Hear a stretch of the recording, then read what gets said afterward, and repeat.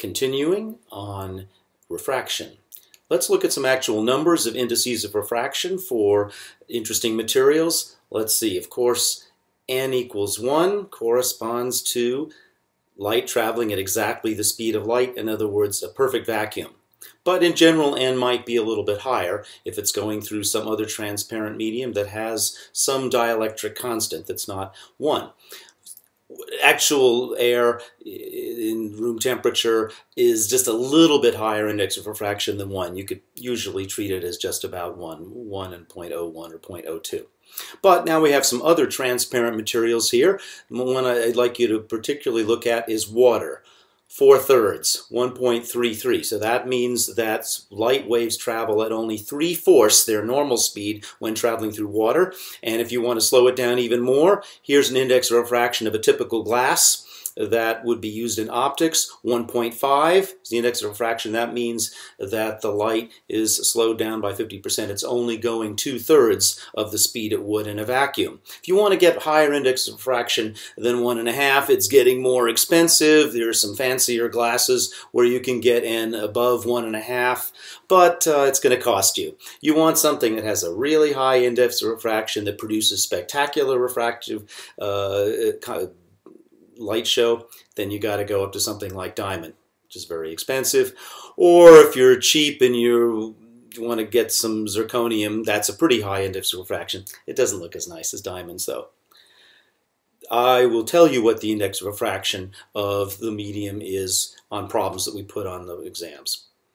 There's the numbers. This tells you by how much the speed of light slows down when it passes through these mediums. Let's get back now to refraction. We wanted to see how this actually changes the direction of the light when it goes from a medium having one index of refraction to a medium having a different index of refraction. You're going to need to know both cases, where the light passes from a low-end to a high-end medium and then from a high-end to a low-end medium. They're very symmetric. What's a good analogy here? I'm going to start out with a very good analogy to anybody who goes to UCLA football games. And I don't know if you've actually seen this, but the UCLA marching band is extremely organized. And in fact, the musicians line up in very straight rows with very uniform spacing. That's what I'm showing in my slide here. This marching band, I don't know where I got this. It looks a little bit military, doesn't it? Anyway, this is maybe the U.S. Army marching band, and here are the musicians are marching along in uniformly spaced rows, which we could call wavefronts. If you want to think of this as wavefronts of light, that's a good way to describe electromagnetic waves. And they're traveling here in a green medium, let's say that's on the field, and that corresponds to a low index of refraction medium. In fact, it could even be an index of refraction of 1. In other words, they're going fairly fast here. What happens if, maybe this is not according to the script, accidentally the marching band starts heading at an oblique angle here towards a boundary where they're getting off the field and they're stepping into mud? It was overwatered for some reason. Ugh. As soon as the marchers transition from the nice grass that's easy to walk on to this sticky mud, they immediately slow down. Oh, that's just exactly analogous to light wavefronts going from a fast medium encountering a high index of refraction medium shown by brown mud, and they start slowing down. But notice, because they're coming in at an angle here, what you see is that the part of the wavefront, the marchers, who are on the right-hand side here, they hit the slow medium. They get slowed down in the mud first. So they're already slowed down here. This one has slowed down the most because he's been in the mud for a little bit. But notice that these marchers over here on the left side of the wavefront are still zooming along at the high speed that they had before. They haven't gotten to the muddy part yet. So they're catching up a little bit to these guys stuck in the mud here. And by the time they hit the mud, they've gained a little bit of a lead, or at least they're not as far behind. When the wavefront came out, he was out here in the green, this marcher was way ahead of this one over here. But by the time they exit into the mud, this marcher has done a good bit. This is a pretty dramatic example of a big change in the index of refraction. In other words, a big slowing down here. This marcher is still behind this one. He's still not as far down, but he's caught up quite a bit of the distance. So now, after passing through this transition, the marchers are again in evenly spaced rows. But notice the spacing of the rows is now smaller. That corresponds to the wavelength of light. If you were thinking about electromagnetic waves, now the peaks, say the maxima in the electric field, which used to be this far apart, are now a shorter distance apart. The wavelength has decreased exactly in proportion to how the speed of the wave, the speed of light, has decreased by this fraction, the ratio of the two indices of fraction in the green and the brown. But here's the most important thing.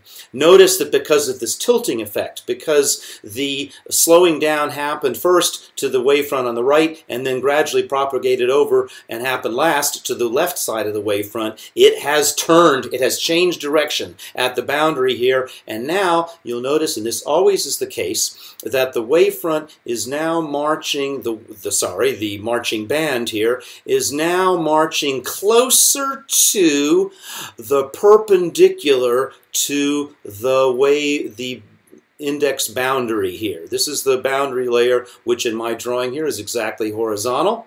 And the wavefront came in at a fairly large angle, but it exited at a smaller angle. In other words, if you wanted to measure the angle coming in, you draw a normal, a perpendicular line to this boundary, which is straight up and down in the y-axis. The angle of incidence was the angle from there over to here. Fairly big angle. It looks like it's about maybe 40 degrees in this example. But when you exit into higher index of refraction medium, the angle of exitance, or the outgoing angle, has gone down. It's gotten smaller. Started out 40 degrees away from the normal. Now here, it looks like it's down to maybe 20 degrees away from the normal. I'm just trying to do a protractor by eye here. But this gives you a qualitative example of what's going to happen. Now consider light wave fronts instead of UCLA marching band. The process is exactly the same. The squishing together of the wavelengths and the bending at the medium, closer towards the normal when you go to the slower medium, the higher index of refraction medium. Now this can be quantified, and Snell's law is the formula that quantifies this. And I'm not going to do the derivation, but I'll tell you the result of this derivation because it's really very interesting. The derivation is, well, okay, how much? I got it. How much does the wavefront bend? Yes, it's going to slow down when it hits the mud, but by how much? By what angle? The answer is, well, here's a bunch of possible examples of paths that light rays might take. Suppose that the light ray starts out up here at source, and it comes down and encounters a higher index of refraction medium. Maybe it goes from air into something with a higher N, larger than 1, like, I don't know, water, for example. And we expect that it's going to bend when it hits this medium, and it'll eventually end up down here, and it could have taken, I suppose, in principle, in theory, any of these different paths would get you from the source to the detector. But in fact, light, according to Snell's law, always chooses to take exactly the path here. I'm showing a few possibilities, path 1, path 2, path 3, path 4. It always takes the path which gets it from the source to the detector in the least amount of time. The fastest trip from the source detector. That's the one that light actually chooses. That's a very deep physical reason, but I'm just going to lighten this up a little bit. It's exactly mathematically analogous to a situation which, although I never watched this 90s television series called Baywatch, happens apparently every single episode. Let me set it up for you. Every single episode, without fail, a lifeguard is sitting on the beach, on the lifeguard chair here, being admired by everybody. This could be Pamela Lee. It could be David Hasselhoff. And every episode, without fail, there's a very attractive swimmer out here who really shouldn't be out there, doesn't know how to swim, who looks like, or at least gives the appearance of possibly drowning out here.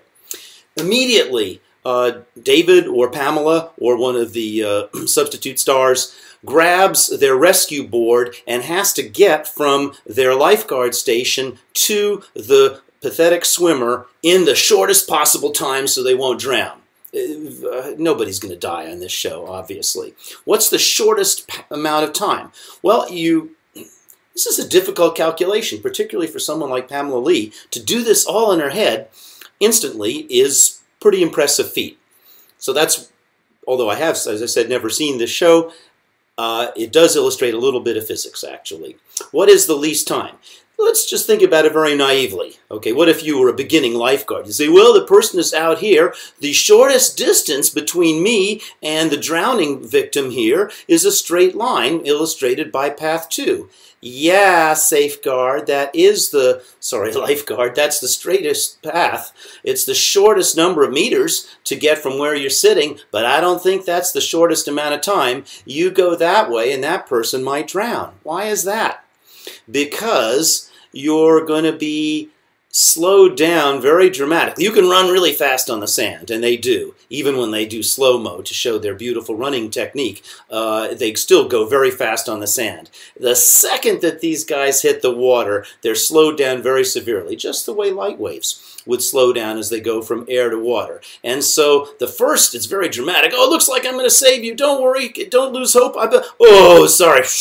Splash, splash, splash. Actually, maybe you are going to drown now. You have this long path here that the light has to travel through the slow index. Maybe this is water. And that could kill you. So, could you do better than that? Well, if you really are a terrible swimmer, I have to say these people on Baywatch were actually pretty good swimmers, I believe, but they just can't go as fast as they can run at a dead run on the sand. So if you were a terrible swimmer, you might say, I'm going to minimize the swimming. I'm going to just go all the way on the beach out to here until I'm directly opposite the drowning victim. So I'll run all the way, a long way in the sand, but I can run really fast, and it looks really good on camera. And then I'm going to swim the shortest possible distance. I might take a path like 4.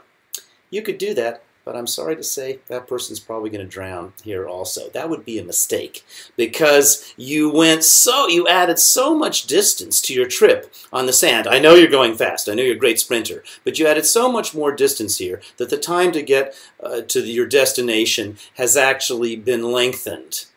It might be, anyway, that was a bad play. The best way to go, and this is something that's very difficult to judge in your head intuitively, but with Snell's law, you could work it out mathematically. If you actually have to sit down and work out the formula for Snell's law with a pencil and paper, that person is already going to drown. Too bad. So you just have to intuit this. You want to run more on the beach where you can go fast, but then still leave yourself some of the distance to go on the water. So you want to lengthen your trip, your total number of meters of your trip, enough, but not too much. You want to go on a path that looks something like 3 here. How steep is this angle? Well, the angle is going to be steeper and steeper here. The bigger the difference in speed is between running on the beach and swimming in the water. The bigger the distance, or if you want to talk about light waves, the bigger the difference is between the low index of refraction here, where the light waves are going fast, and then the high index of refraction here, where the light waves slow down. If that's a big difference, there's going to be a very strong angle, a very sharp bend. If it's a small difference, there'll be not much bend at all. And obviously, if the index of refraction was the same on both sides, you'd just take the shortest distance. You'd take path 2. Then there'd be no refraction. Duh, that would be boring. That's not our lecture here. So here's the example shown with light. It's the same thing as on Baywatch. The light comes in here at an angle of incidence, θ1, and then in our case here, which is analogous to Baywatch, it jumps from a low index of refraction medium. Heck, with air, this n is just a little bit more than 1, goes into water where the index of refraction, what was that? That was about 1 1/3, 1.33. And as we expect here, there is a bend closer towards the normal. So we just expect here, without knowing anything else about it, this angle coming out, the refraction angle or the angle of outcidence, if you want to call it that, θ2 has got to be smaller than θ1. We're getting closer to the normal. By how much? It depends on the ratio of n1 to n2. Let's look at the formula now where Mr. Snell sets it all up for us. There's your formula. The index of refraction on the first medium that you're traveling in times the sine of the angle that you come in on. This is always, remember, the angle between your incident ray and the normal to the surface, to the boundary, which is perpendicular to the boundary is in the x direction, the perpendicular in my drawing is in the y direction. This angle, take the sine of theta 1, multiply that times n1, it's equal to n2, that's the higher index of refraction medium here that you move into, times the sine of the outcidence angle, sine of theta 2, that's the angle that the refracted ray makes from the normal in there. By the way, this formula works for all angles. It doesn't matter if these angles are small. Well, in a lot of optics, you'll notice I'm going to make the small angle approximation that sine theta is approximately equal to theta. That would work for angles up to maybe 20, 30 degrees or so, decreasing accuracy. But this formula is true for all values of theta. Theta could even be 90 degrees here. 80 degrees, this formula still works. And it's also, of course, true regardless of whether the first medium, in my case, has a low n, or the first medium could have a high n, and you could move into a low n.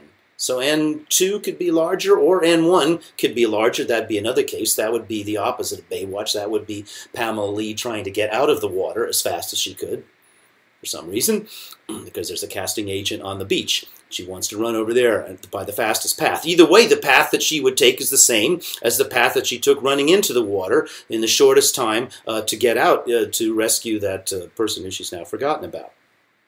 And so I'm showing that in the second slide here. This is exactly the same curve here, as long as I don't change the media. The index of refraction of water still being 1.33 and the index in air being 1. This path here and these angles here are the same as these angles here and here, except in this case I labeled it 1 because we started from below, and I labeled this 2 because we ended up here. But these are the same situation. It's perfectly symmetric, whether the light is going up or whether the light is coming down here in my diagram. By the way, this diagram also shows something else interesting that we're going to be concerned with. Some of the light here, when it encounters a change in the index of refraction medium, will bounce off and be reflected. That's another, and then only some will be refracted. So every time you encounter a change in the index of refraction, you're going to lose some of the light that started out. Some of it reflects. Maybe you didn't want that. Maybe you wanted that. Some of it refracts, and that turns out to be important later on. The refracted ray, by the way, just to jump the gun a little bit here, always comes back out at exactly the same angle from the normal that it came in. So this angle here, for the reflected ray, the angle of reflection, is always exactly equal to the angle coming in, theta 1. So this over here is also theta 1 here. As you can see, this is drawn correctly. And this also happens, reflection also happens, for example, if light was going through water, it happens any change in n. Doesn't matter whether n is getting higher or lower. Just the fact that the index of refraction changes causes some reflection. And again, the angle in, theta 1 here, which in this case is a smaller angle, is exactly matched by, exactly equal to the reflected angle going back into the water, back down here. We'll get to that later when we talk about mirrors. And I think that this diagram really just shows the same thing here. That here's an example where the blue medium has a lower index of refraction. It could be air or water or something. And then the higher index of refraction medium is shown in beige. That could be glass, for example, has a higher index. And sure enough, the ray, if it's incident here, gets closer to the normal. Or if the ray comes through the glass and then escapes into a lower index of refraction medium, it refracts away from the normal here. And the only case where you don't have any interesting refraction, we mentioned before, is if you're coming in at an angle of incidence which is exactly 0. If theta A is 0, then you go in perfectly normal. There's no difference between the light ray and the normal, and it goes through and refracts perfectly along the normal, and the reflected ray comes perfectly back out. But that's a special boring case. All the formulas I'm giving you, of course, will work for this case too, but they're just boring in that case. All right, I don't think there's any other new information in that slide. Let's go to the next one. What happens now in the case of two refractions, caused by glass. I'm going to give you the simplest case I can think of first here. We'll go from a low index of refraction medium. In fact, I'm just going to stick with air here. So that should be index of refraction n is around 1. Then we'll go through a thin, could be thick actually, a slab of flat glass. So it has two flat parallel surfaces, which in my drawing here, I've drawn them exactly vertical along the y-axis. So here's the beginning of the glass on the left side, and then here's the end of the glass on the right side. And then it goes back on the far right side. It leaves the glass, having traveled across it, it exits the glass going into air again. So we're going from n equals 1 to maybe n equals 1.5, back to n equals 1. So low n, high n, low n. We're going to have two refractions here, and I'm asking you now to figure out what the combined effect of those two refractions is going to be. So this dotted line is not actually the path that the light ray would take. It's going to be refracted once when it has to pass from n equals 1 to a higher n. And then again, it's also going to suffer a refraction, according to Snell's law, as it passes from the high n back to the low n. But that refraction is going to be the opposite way. The first refraction bends this light ray closer towards the normal. So instead of going on a straight line, this light ray is going to bend down a little bit. It's not going to go up that much. It'll bend closer to the normal as it passes through the glass. So then you might think, so where's it eventually going to exit? Well, it's going to exit not at 1, because 1 is where it would exit if it didn't bend at all. But we know that can't be right. That would only be right if this was air all the way through. But we've stuck some glass, a slab of n equals 1.5 material through here. So it's going to refract down towards the normal. It should exit around 2. That's the correct answer here. 3 would be it just goes totally along the normal. That's not going to happen. Glass doesn't have a huge index of refraction. So 3 is wrong. 2 is the best answer. It's going to exit somewhere around 2. But now here's a more interesting question. Okay, so it bends through the glass here due to refraction. Now it's going to refract again as it's exiting right at that spot there. See that spot, about 2? It's going to exit again with a refraction going from the high end to the low end medium. So which way does it refract as it exits? In other words, what is the final direction that the light was traveling? It was originally traveling upwards like that. Then its slope got shallower going through the glass. But now it's going to do the exact opposite of what it did going from the air to the glass. Now it's going from glass to air. And so now everything in Snell's law formula, remember Snell's law formula said n1 sine theta 1 is equal to n2 sine theta 2. Well, now theta 1 and theta 2 are reversed when we're down here. And it's going to bend away from, so it's not going to just exit at this angle. It's going to bend back away from the normal, and it's going to be going in the same direction that it originally was, just displaced upward. So here's a better drawing of it in this diagram here. It's a schematic. Here in the air is a large angle of incidence between the light ray's path and the normal. In the glass, it's closer to the normal.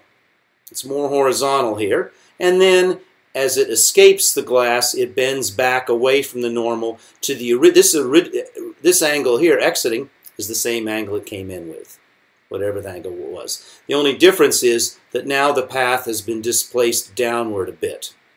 So if you want to see an actual picture of this with a laser going through a block of glass, it comes in at this angle, it bends, refracted through the glass, and then it refracts back into the air this way. This, if you look carefully, you can see that the slope of this line is exactly the same as the slope of this line. So the light ray, when it came in, this is a little bit fainter light ray, I guess a little bit got absorbed. Light ray going out, exactly parallel, but they're displaced a little bit. So if you had a flat slab of glass, it might, under some circumstances, be useful to just move a beam sideways if you wanted to do that for some reason in your optical design. But that's a very simple case. We obviously want to handle more interesting cases than that. So let's look at the next easiest case. Now, having dealt with a flat glass slab, let's do a glass with two surfaces that has an angle. In other words, what people usually call a prism. Here's a prism. I've got looks like a sort of a 45-degree prism here. And so the light ray in this first fairly simple concept question is the light ray is coming in from the left, and I want to know where it's going to exit on the right-hand surface here. Well, that ought to be actually pretty simple, because the light ray is in fact coming in exactly along the normal. It's exactly 90 degrees away from this vertical boundary surface. So it comes in at 90 and it goes through at 90, and it's going to go straight through just like it was going straight horizontal, and it's going to exit right over here at 2. So that answer was very simple, because the angle of incidence here was 0. Sine of 0 is 0. So it doesn't matter what n1 and n2 are, does it? Who cares? I mean, n times, we have n times sine theta is equal to 0. So sine theta just has to be 0. That's the only way you can make it. I don't care what the n's are. So the angle in and the angle out has to be sine theta of 0, and that's satisfied only if you travel at 0 degrees away from the normal and you exit over here. The more interesting question is question 2, though. Which direction is the ray going to go as it exits? As it exits, you can see in this diagram, it's actually coming about, here's the normal to that surface. You have to take a local normal vector. It would look like this. So the ray that's trying to cross this boundary here, it's going to cross it. It's coming in at about a 45-degree angle away from the normal. So we have n of the glass here times the sine of 45, which is about 0.7, is going to equal the index of refraction out here, which is 1, times sine of the outgoing angle. The outgoing angle will be, here's the normal going out. How many degrees away from that are we? So we're going to have a formula that says what? 1.5 times 0.7. Well, I'm not going to do the numbers right now. It's going to be a larger angle than 45 degrees. So it's going to exit at this point, but now it's going to be more than 45 degrees away from this surface here. In other words, it's going to be below the horizontal. It's going to exit down like that. How far down depends on how much the index of refraction of the medium has changed. Anyway, it's heading down like that.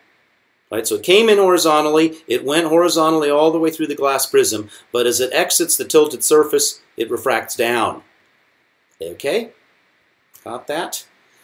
Now, let's look at the more interesting question. What happens if the light ray came from the right-hand side instead? So it encountered the tilted surface first. That's a slightly more interesting question. It comes in from the right, traveling to the left. It hits the tilted surface here. Because it's moving to a medium that has a higher index of refraction, it's going to get closer to the normal. The normal locally here being this line that crosses the boundary, exactly perpendicular. So it's going to get closer to that. So it will then bend down a little bit.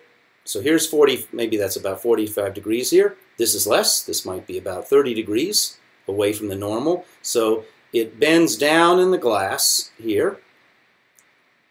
And then what happens as it exits the glass? Now it's coming down here. It's going to exit it at around position 3. It doesn't go straight through. It bends down to position 3. But then, here's the fun thing about a prism. Both sides of a prism are designed to refract the light in the same direction. You get double the refraction power. You get some refraction power from the first surface. It bends it down towards the normal. Then as it exits, it's coming at an angle, and it gets further bent this way. This angle was the angle from the normal.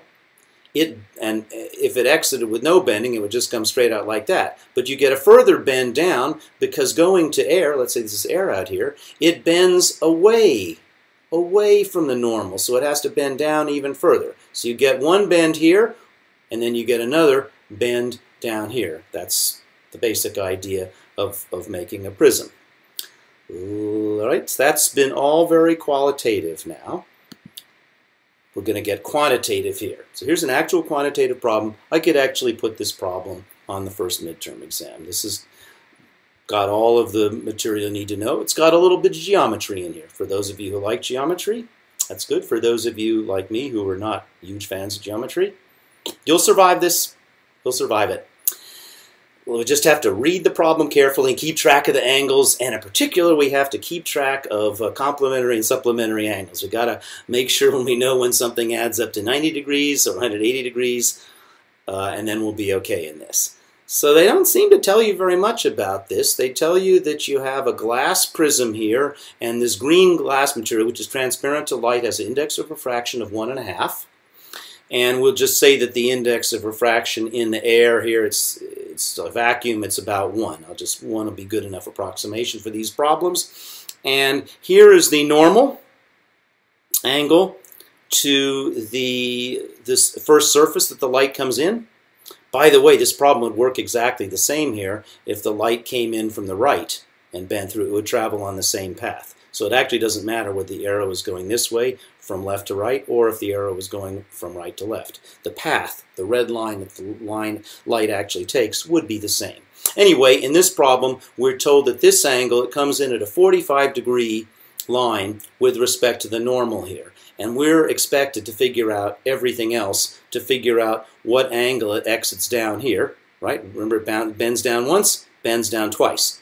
We already figured that out from before. How much? Let's use Snell's law quantitatively. First time we're really going to get quantitative with Snell's law.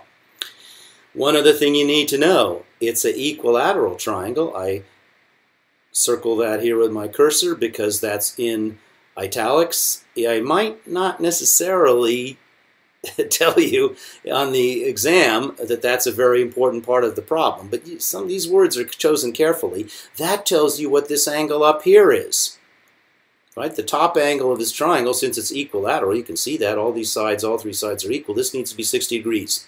They're all 60 degrees because, let's remember this, total sum of the three angles of a triangle always adds to a total of 180 degrees. That's right, we're going to use that. So let's see then.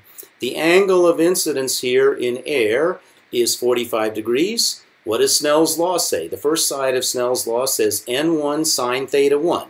Well, n1 is the index of refraction in air is 1, so I've got a 1 here. 1 times sine theta 1, sine theta 1 is 45 degrees. So 1 times that is just sine of theta, which is 0.707. It's the square root of 2 over 2, in case you're wondering, in this example.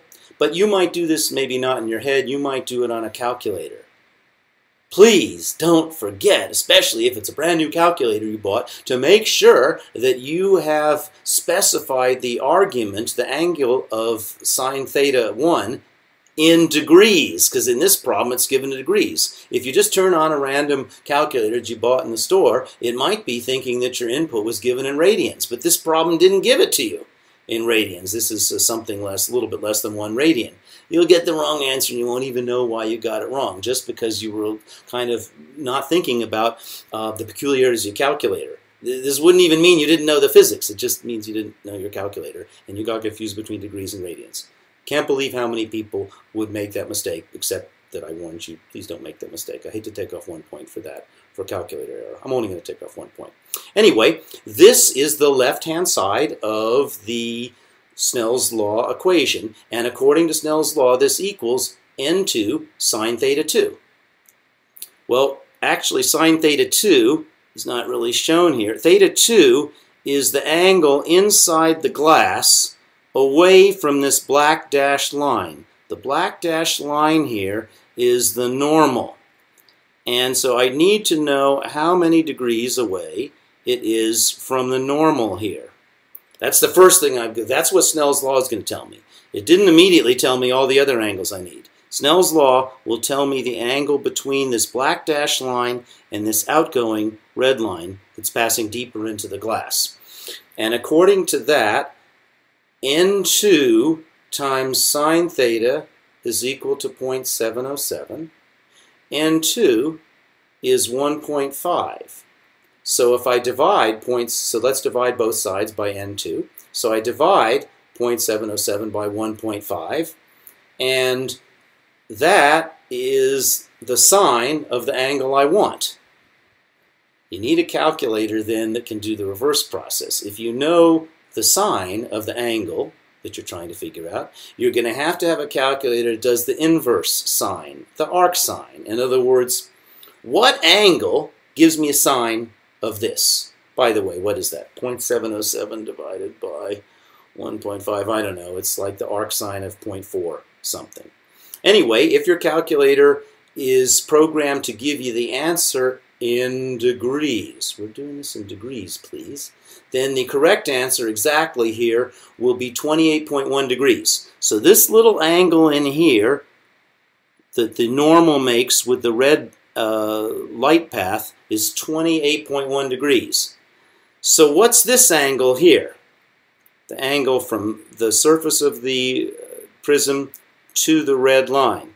Well, this angle plus 28.1 degrees makes a right angle. How do I know it makes a right angle? Because by definition, the black dashed line is the normal to the surface. The normal to the surface is always at right angles to the surface. So this angle here is 28.1. This angle must be 90 minus 28.1, which I guess is, well, I don't know what it is. It's about 61.9. Anyway, that's the first step of the problem. Now we figured out what this angle is. Now we need to use one little piece of geometry, but it's really a very little piece. I know this angle here. I know this angle is 60. So the sum of all three of these angles has to add up to 180. That's right, because it's a weird looking triangle, but the sum of the angles always has to sum up to 180. So I've got 60 plus 90 is 150 minus 28.1.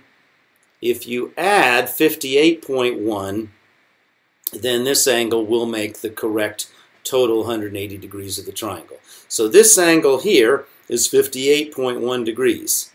Is that as we approach the second refraction here, many people might make this mistake. Are we just going to use Snell's law again? Yes, we are. Going from the high index median to the low index median? Yes, we are. But now, what's theta 1? N1, of course, is now 1.5. N2 is just 1. But what is theta 1? It's the angle away from the normal. Is that 58.1? No! Don't do that. It's not 58.1. Same deal as here.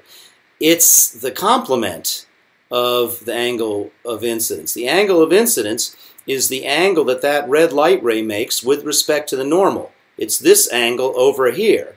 It's 90 minus 58.1. 90 minus 58.1 is 31.9. So we have our Snell's law formula is n times the sine of 31.9 degrees. That's 1.5 times, or the sine of 31.9 degrees, it's just a little more than a half. So then you multiply that according to Snell's law by n1 here. Now n1 is 1.5. So you take 1.5 times 0.53. That is the sine of the angle that we're looking for, the angle called question mark. Well, if the angle called question mark has this as its sine, which looks like it's going to be about 0.8 or so, 0.78 or something, then you have to take the arc sine of this on your calculator and you find the correct answer, 52.4 degrees, making sure that you took your arc sine to give you degrees as the answer. So that's a fairly non-trivial problem I could give you on the exam, give you 5 or 6, 7 minutes to work through that, and I've shown you the most likely mistakes that people would make where I'd count off a point. But as long as you keep track of what the angles are in Snell's law. Well, I memorized Snell's law, I memorized that. I got it. I'm glad that you memorized. You can write it down on your card. But if you're not clear about where theta 1 is and what theta 2 is and where n1 is and where n2 is, you could get into some trouble. So watch out.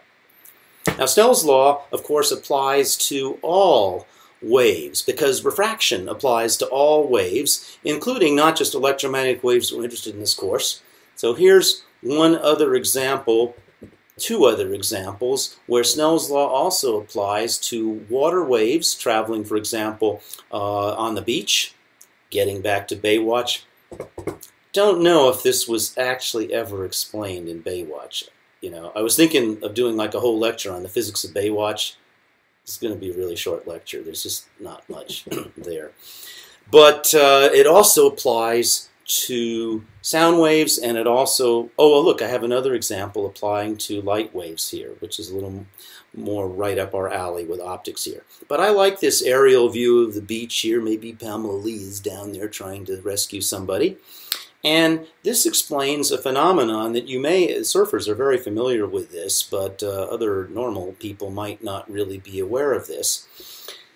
All beaches, before you get to the beach, the waves come in at some angle. They may have been set up in some tropical storm 1,000 miles away in these crests. There's one peak of the water, there's another peak of the water, and another peak of the water. And they usually come in at random angles when they hit Long Beach or Venice Beach or Malibu or whatever. But refraction happens in basically the last few hundred feet after this wave's been traveling for 1,000 miles. Why? Because the water wave, as it hits shallow water, slows down.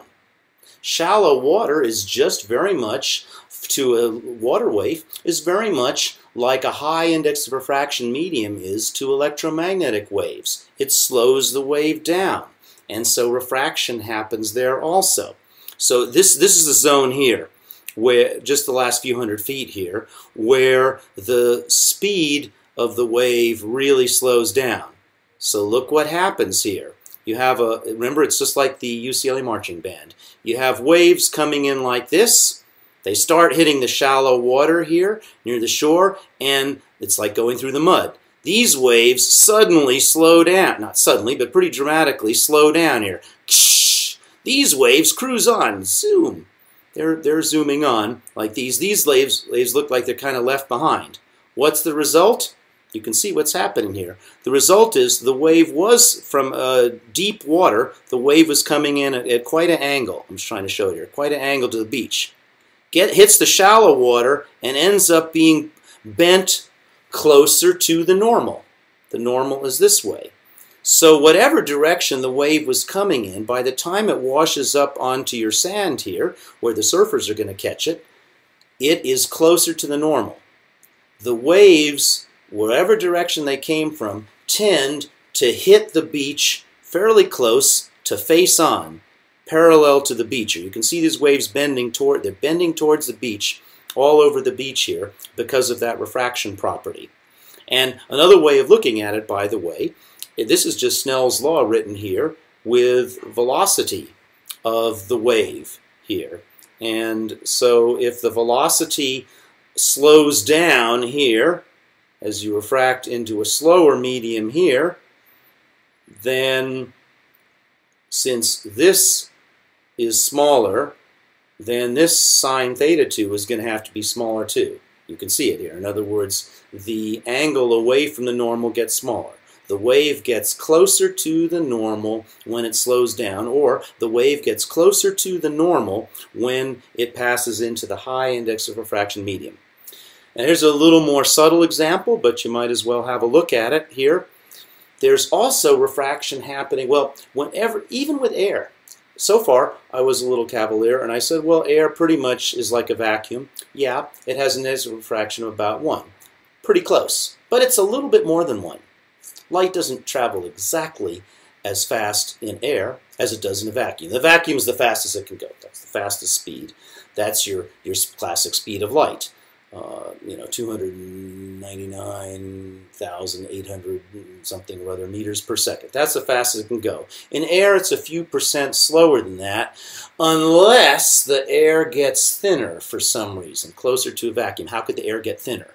If you're in a desert, for example, and the air has just been sitting very still right above a searingly hot desert floor that's been baked by the afternoon sun. Then what you get is a situation, well, all right, I'll show you this. All right, so suppose it's in the morning, you're not in a desert, you're just looking at light from a tree. All right, this is one example here. The light rays come straight to you. there's no illusions. So you just follow the light rays back and you look at it and you say, I see light from a tree, it's over there, it's traveling in a straight line. That's no problem. Duh, how trivial. The light rays that go down into the ground, you're not going to see them. But what if there's a thinner layer of very hot air? Suppose now you're in a desert here. Okay, I know, there's no trees in the desert. Okay, this is a cactus. It's not a tree, it should be a cactus. Anyway, so now there's a lower index of refraction layer on, just might be a few feet high, just simmering here on the bottom of the desert. Now, if the light waves, so the light waves from the tree, it can send some light waves through the cool air up here, and they go more or less straight. So you might still see a picture of the cactus looking, see a view of it directly where it is. But if you look carefully, now light rays that went down towards the ground, which if it was a normal day and it didn't have this hot air on the ground, you wouldn't have seen it at all. But because this air has such a low index of refraction, the light ray, it's the opposite of hitting the mud. It's hitting like the speed ramp. These light rays speed up. Woo, we're free. We can go through very thin air. So these light rays actually catch up with this wavefront isn't moving that fast. These are going faster. They catch up, and it actually refracts the light wavefront up to your eye. This is grossly exaggerated. These angles are a lot smaller than this, unless it's a heck of a desert. But, in fact then, light rays that would not normally have hit you get refracted from the cactus, let's say, and come back up. They appear to be coming up to your eye. And your eye, it's the thing about eyes, it's just connected to your brain, it never realizes what's actually happening, right? Your brain is not wired to figure out the physics problem in its head. Your brain looks at this light ray coming seemingly down, and it extrapolates back and says, you know what? There's a cactus in the ground. There's an underground cactus, because I can see light coming from the top of it, and it's underneath the ground here. Oh, and by the way, it looks upside down. Also, that's called a mirage. And here's an example of one. Here's a fairly unsettling picture. You seem to be pursued in the desert now by two police on motorcycles that, I don't know, maybe they noticed that you were like trying to read your physics book when you should just be watching the road at this point and not texting about physics. And so we see the direct images of them. These images, the light from the headlight is coming through relatively normal, cool air, fairly slow. But then light goes down from the headlights, reflects off of basically this very hot layer of thin air, and we see a mirage of both of them. My God, it looks like we're being pursued by 4 motorcycle cops, and 2 of them are upside down and they're driving underneath the road. That's really scary. I'm just going to pull over right now and get my license and registration out. This is too freaky.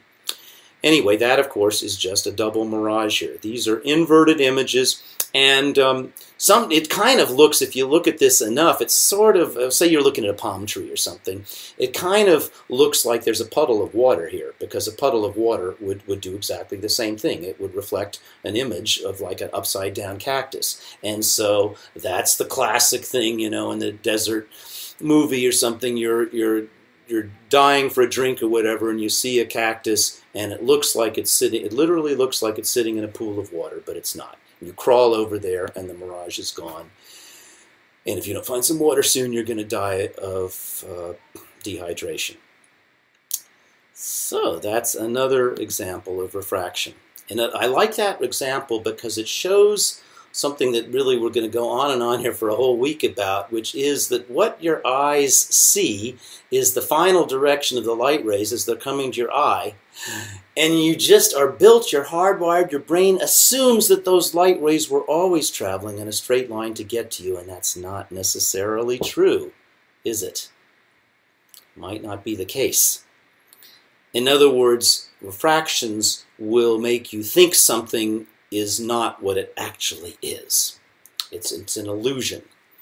Here's a classic example that you must know. I want you to know this.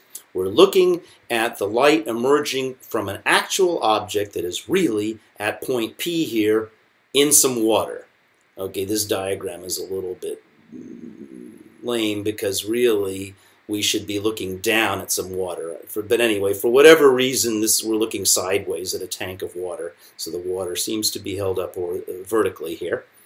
So here is air, index of refraction NB is about 1, and then water, index of refraction in the blue water is about 1.33. Yes, so that's larger than 1.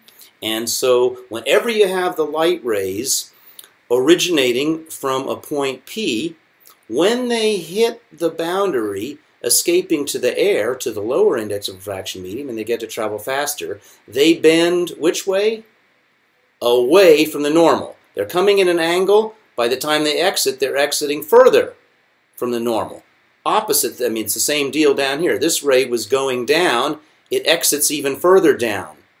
They spread out when they hit this boundary. The ray that goes straight across, okay, it just goes straight across. All of these rays obey Snell's law with the same change in the index of refraction.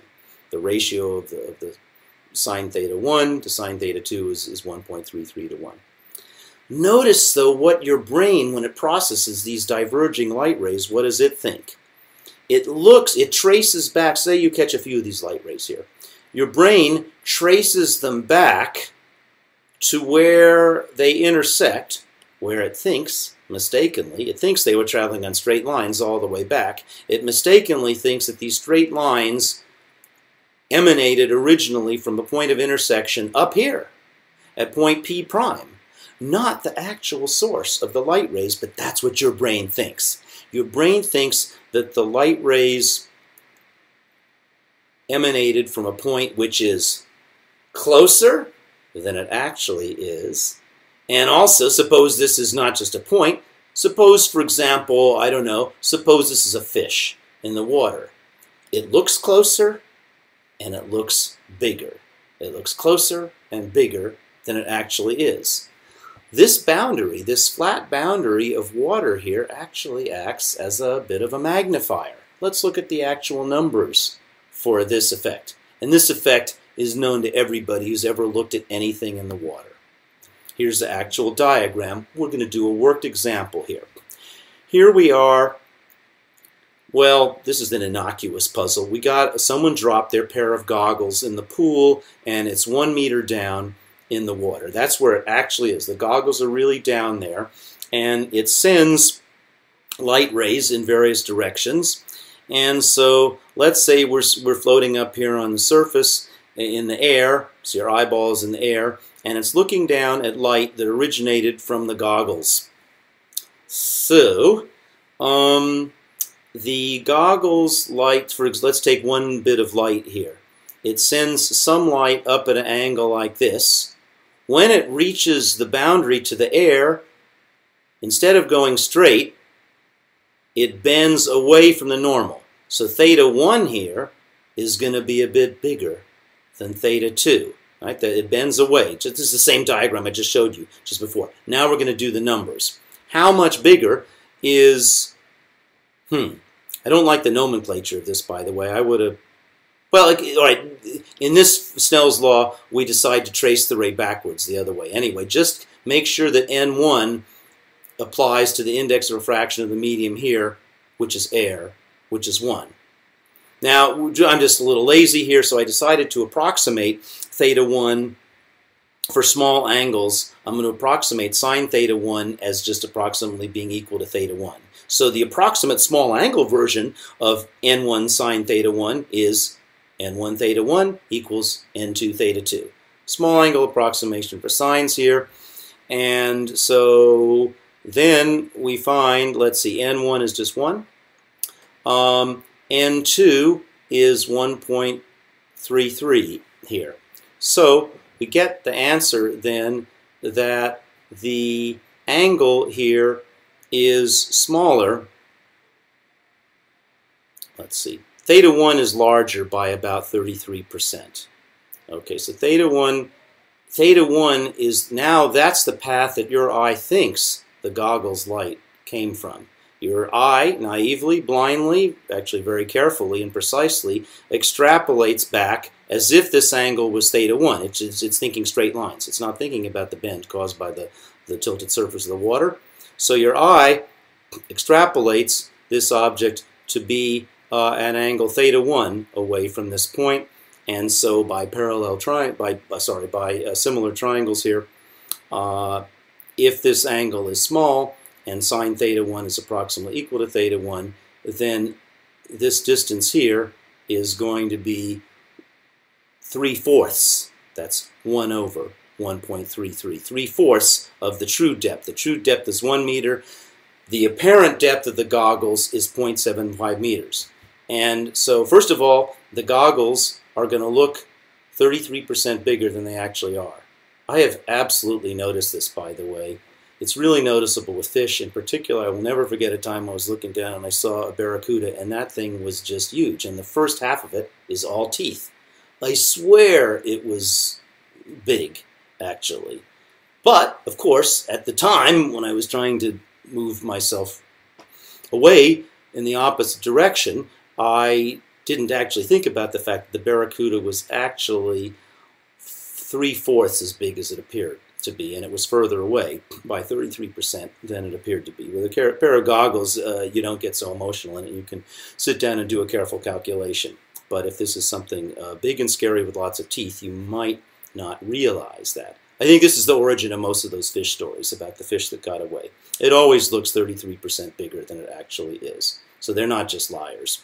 Those guys that sit around with the beers, and tell you what they almost caught. It's probably based on physics. Here's another example of the same thing. We've put what really, your mind knows is really a straight line. It's not a bent straw. It's a straight straw.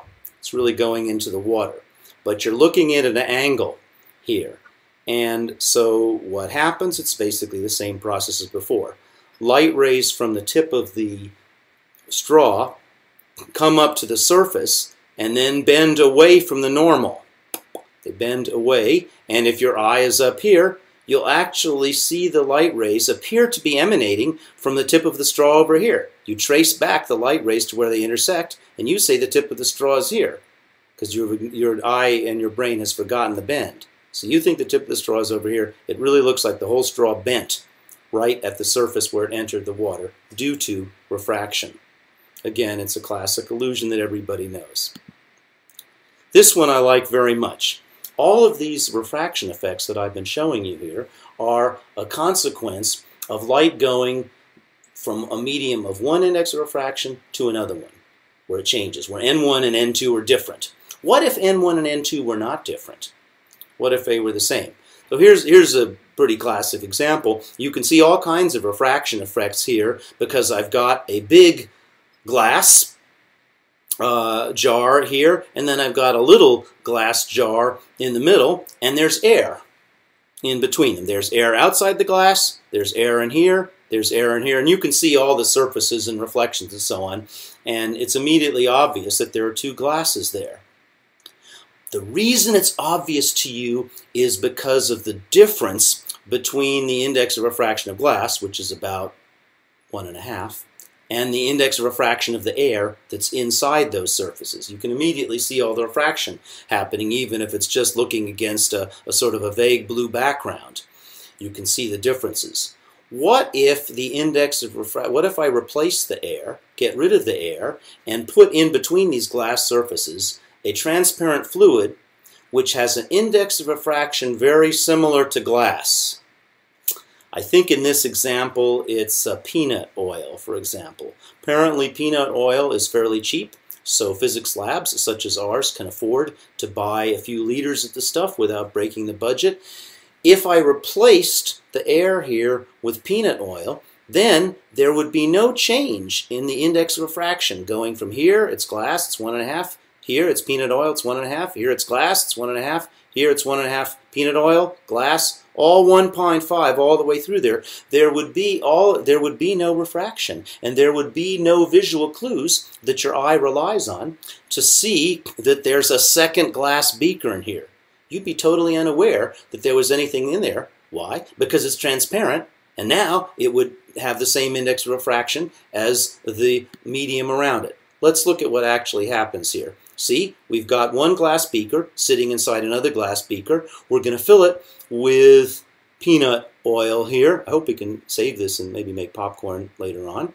And let's see what happens as the space, it overflows here. It's a messy experiment. The peanut oil is going to spill out into this boundary between the two glass surfaces, and I bet you it's going to make this glass beaker, which is obviously still there, appear to disappear before your very eyes. Let's see if that happens.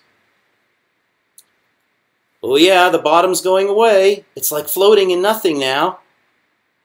See, it looks like there's nothing in there, doesn't it? You know it's still there. The guy didn't want to get his hand dirty. The glass is still in there, but there's no visual clue. There's no refraction at all that it was actually there.